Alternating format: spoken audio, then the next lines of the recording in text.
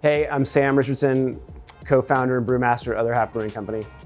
Cool, Sam, are you ready for the lightning round? We're gonna answer some questions that have come from some of your viewers on Instagram. I'm ready, let's do this. All right, Sam, what's your favorite style of beer?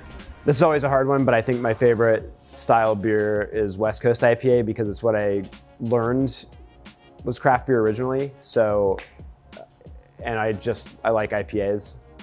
Probably my second favorite is New England style IPA, just because IPA is something I love. Where does black IPA rank for you? I think number 3. And then I think everyone wants to know, what's your favorite black IPA that Other Half Brewing makes? Oh, my favorite Other Half black IPA is Doug, without a doubt. Everybody knows that. I think people just wanted to hear you talk about Doug. Diamond Mausoleum for second place, though.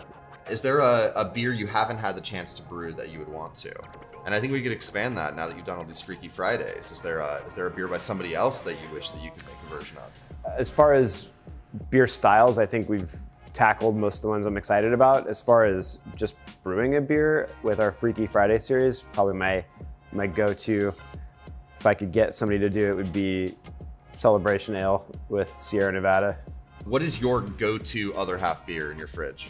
I think for me, the go-to would have to be All Citra, just because I think it defines what Other Half is. It's the epitome of what we're trying to do through hop selection, and it's such a singular focused beer. I think it really showcases our brewing technique and also the hops that we're selecting and how they're important to the beer. How do you get inspiration for new beers? A number of places. Sometimes it's just current events. Sometimes it's music related, culture, an inside joke in the office.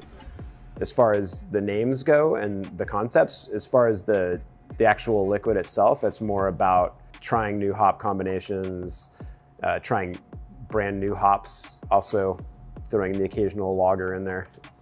What beer made you want to become a brewer in the first place? For me, the beers that motivated me to be a brewer, growing up on the West Coast, a lot of the early IPAs were inspirational. The Bridgeport Brewing Company IPA, Tarnahan's, breweries like that. But probably the thing that really got me really interested was living really close to Hair of the Dog Brewing Company. They were one of the earlier breweries that were making more esoteric beer styles. They weren't focused on selling beers in 4-pack to a grocery store. I think their focus was more trying to cater to beer nerds. And at that moment, that really resonated with me. What is your guilty pleasure beer? Sierra Nevada Pale Ale drinker, maybe a Stella Artois? For you, it would be Wells Banana. I don't think I have to actually feel guilty about this, but it's definitely Sierra Nevada Celebration every winter, getting that beer. Just want to get it in your head so you can think about it. It says, Marry Kill, Citra, Motueka, Simcoe. All right, Sam. Best hop, worst hop? So I'd have to say, in the realm of hops, my favorite is Motueka. Complex, makes amazing IPAs. It also makes amazing lagers. It's really diverse.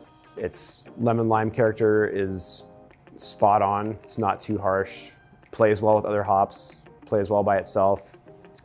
Probably my least favorite hop. There's a number that are pretty close here, but Challenger it's a UK grown hop. It's just not within our profile. It's nothing we make really works with that hop, and it's got a spicy black currant character that I'm not super fond of, so it's not for me, but I'm sure some people love it. You're gonna really set off the Challenger heads in the comments, but they'll make sure their voice is heard. I'll Challenger everything. All right, we got a really important question from someone on Instagram. When are we getting Florida plates again? Classic Jay Wakefield collab. No idea. That's always a surprise for us as well. Sometimes it just happens. And why is it called Florida plates? Oh, that name came about because everybody in New York that's trying to avoid paying higher fees for driving in New York has Florida plates. Do you guys have any plans to ever open a tap room in the great state of New Jersey? Not currently. We don't currently have any plans to open in New Jersey. It's a more challenging tap room environment for sure. What about a tap room in Europe, like your good friends at Outer Range Brewing in Frisco, Colorado? No plans for that. Are you sure? It's a very difficult thing to do. We could, and I think you guys need an operational lead out there probably. I'm assuming you're suggesting yourself. Hats in the ring, yeah. What is your least favorite drink? And I'm assuming this is alcoholic, non-alcoholic, the whole shebang. Well, I live in Brooklyn, so this is gonna be blasphemous, but I hate natural wine. It's just the truth. I love dad wine, and I'm gonna stick with that. It's true, I've seen quite a few like California Reds come through your desk. That's what my dad drinks too, Sam. I also like French wines. Coolest place you've ever had a beer? I had just done hop selection with some German hop brokers, and they wanted to take us hiking. So we did an overnight hike with them. We hiked to these huts that are at the top of the mountains in the Austrian Alps, and people stay at the huts overnight as they're hiking, but they also have these kind of amazing panoramic views of the mountains all around. You just sit and have a nice German lager. Pretty amazing place to drink a beer. What's your favorite beer festival? My You can't say favorite- Green City. Oh, come on.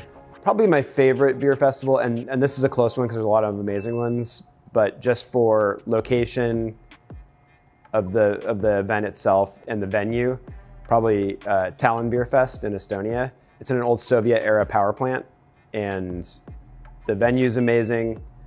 Tallinn's an amazing city, and the folks at Pohjola are amazing hosts and really fun people. So probably gonna rank that as my highest.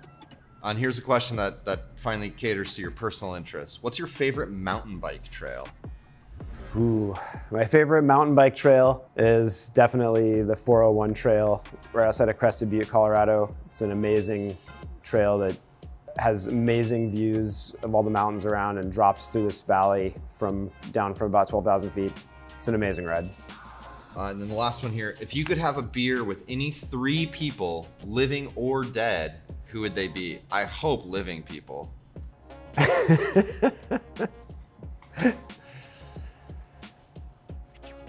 Let's see, who would I have a beer with? Joe Hare. Cool. I have no idea. I don't have to do this one. Yeah, I have to think about that one for later. That is all the questions. All right, we're gonna need B-roll later of Sam draining that pint.